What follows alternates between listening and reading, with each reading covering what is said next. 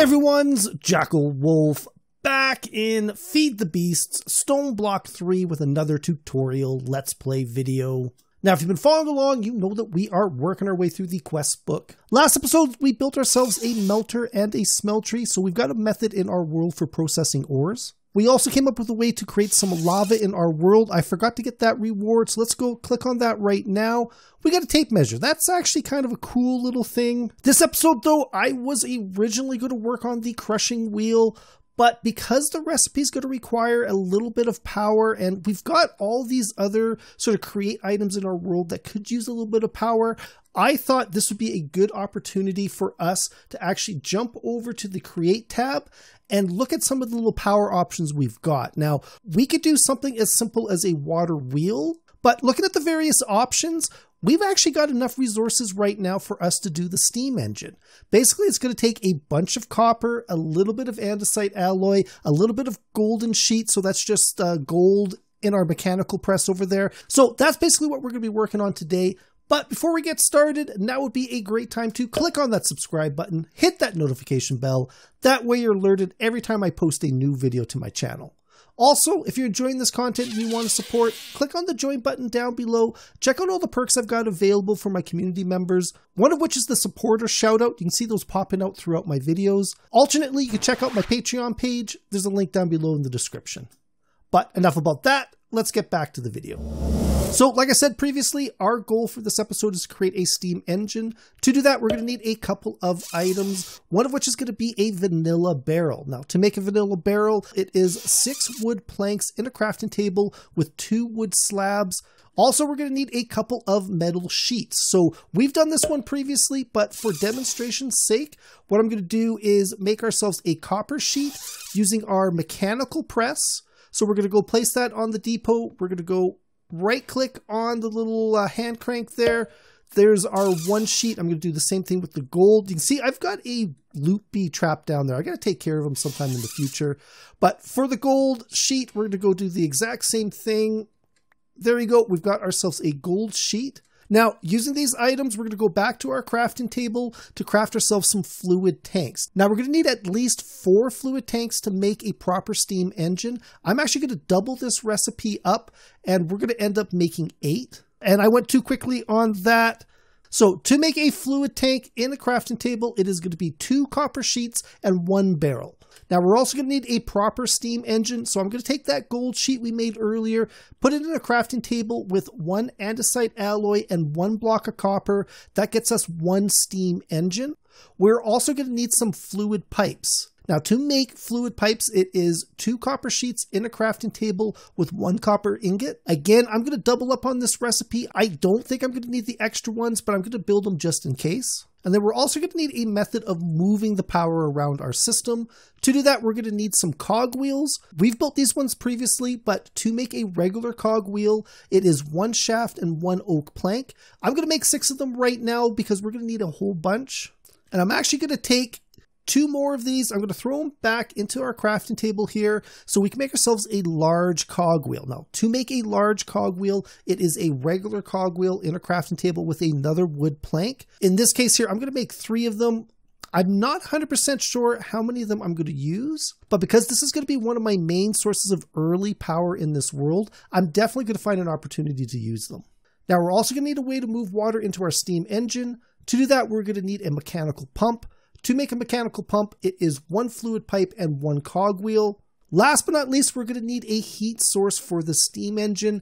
We could use something as simple as like a campfire. I'm actually going to go with the lava method simply because I like dealing with lava, and lava is fairly simple to make in Stoneblock 3.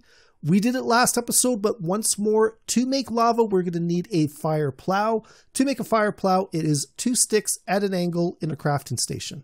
So that should be all of the craftable items we need to make the steam engine. One other thing that we're going to need to have access to in our world, though, is an infinite supply of water. So that's what I've got over here. I've got 2 source blocks with a space in between, which are constantly refreshing the middle source block. Now, since this is a steam engine, we are going to need a heat source. Like I said earlier, we're going to use lava for that. So what I'm going to do is I'm going to take the fire plow, I'm going to right click, hold it, point it at one of the stone blocks. There you go. There's 1 block of lava. There's 2 blocks of lava, 3 blocks of lava, and 1 more makes 4. That's perfect. I'm going to go take this cobblestone piece. I'm going to place it down here temporarily because we're going to take the fluid tanks and we're going to go 1, 2, 3, 4. And as you can see, that turns it into a multi-block item. Now, I made 8 of these because I kind of want to double up on this. So the cool thing that Create does in this case is rather than having to place 4 more on top, if I've got 4 in my inventory, right click, bingo bango, it automatically builds the next layer for me, which is really, really cool. Now, one thing to keep in mind, while this fluid tank will actually store any fluid in the game right now, once we convert it to a steam engine, that ability is going to go away. So there's no point in pre-filling this up with water. The water that you put in there is not going to help you when you build your steam engine. So it's best just to leave this empty for now. We're going to take our steam engine though. We're going to go place it on the ground. This is now a proper steam engine. You can see the windows kind of been replaced on the side with a pressure gauge. That's going to be something that's going to be important as we get this up and running. But before we can get any actual power out of it, there's a few additional things we got to do. Now, right now the steam engine is missing a piston. To activate the piston, what we got to do is take a shaft and place it 2 blocks in front of the steam engine. Now, be aware when you're placing the shaft down, the angle that you place the shaft will change the direction that the piston is actually going to provide power. So this particular setup here, it's going to spin around in a circle like that. The way we're going to be setting up things today, I actually want the power to be going more like this, more in a vertical rather than a horizontal circle. Now, all we got left to do is move water into our tank so it can be converted into steam, which will power the whole steam pump. To do that, what I'm going to do is I'm going to take a fluid pipe, I'm going to place it in our source block of water, I'm going to place another one on top of that, and then we're going to go break the bottom one. That way, this pipe here has access to that infinite source block of water.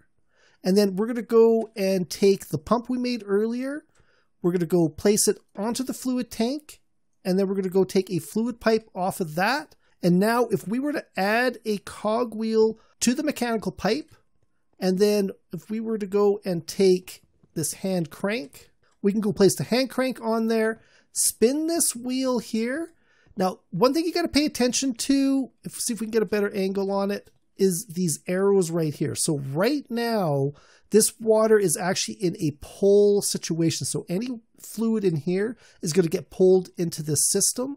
So if I go turn that, this is actually pulling water out or pulling resources out of this tank. I don't want that. I'm going to go shift. It reverses the arrow. This is now pumping water into our tank. Now, if we watch over here, this is not enough power to start our steam engine. What we got to do is step this up a little bit. So I'm going to go take that handle back, and then I'm going to take one of the large cogwheels. We're going to come off of the regular cogwheel and then place a regular cogwheel on the axle of the big cogwheel. And then we're going to add our hand crank there. And I'll be honest, this is not the best angle to see the arrows because this is something you got to keep in mind. So from up here, we can see our arrows just barely. I'm going to go press that. You can see we're now spinning at a quicker speed, and that steam engine is now working there. Now, this is all well and good. The problem is this little bit of water that we push in there runs out fairly quickly. So to make this a self-sustaining system, what we got to do is connect our steam engine to our mechanical pump. And that way we get a continuous load of power, constantly pulling water in and creating more energy from the steam pump. Certainly more energy than we can create just from a hand crank. So what I'm going to do is I'm going to go take this hand crank. Let's take this small cogwheel, and because we kind of got a little bit of a space constraint there, we're going to bump this out one more. We're going to put the small cogwheel on here. We're going to put a big cogwheel attached to that. Then we're going to go come back in with another small cogwheel, followed by a large cogwheel. And then we're going to go connect that with a shaft as well. Now, when we turn it with the hand crank, keeping an eye on the power gauge, there you go. It's now picked up extra speed where the steam pump is creating more power than the mechanical pump is using up. I believe from previous uses of creating that, this is creating about 2,000 PSU. I don't remember exactly what the mechanical term was. This is only using about 500 of that. So we've got about 1,500 PSU from here, and we can add more of these steam engines onto it as long as we've got enough heat and enough water going into it. There is an item that we can create called Engineer's Goggles that will let us see the stats from this. That's something I probably have to make in another episode. But as a demonstration about how we're going to use this to power some of our other machines, I'm going to go take this handle here, and then we're going to go grab our depot. Let's go throw that right here. And that's actually going to be the perfect space for that. We're going to take the mechanical press. We're going to place it against that cog. Oh, and actually the depot is not in the right spot. It should be right there. And then as a demonstration, we're going to take these 19 gold ingots. I'm going to go place them right on a mechanical press. And there you go. It's going to automatically pound all of these gold ingots into the gold plates. And in the future, we can set up conveyor belts and other methods of like moving items into machines like this. So this is exactly what I want. This is going to help us move forward when we build ourselves the crushing wheel, which is going to require a whole bunch of these mechanical crafters. And the crushing wheel is going to require its own power.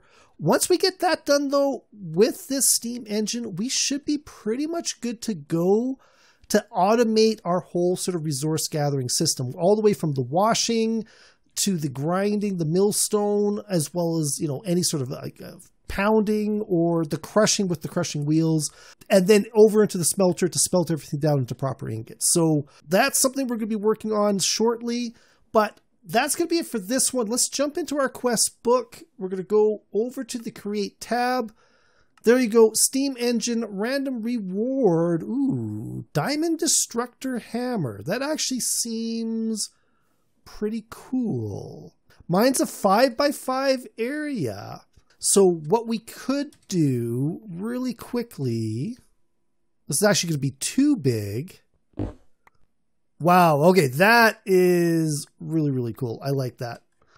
That is awesome. The roof's a little bit bigger than it should be, but maybe I should be making these roofs a little bit taller. But that's going to be it for this one. Hopefully you guys enjoyed this video. Hopefully you found it useful. I'll see you guys next time.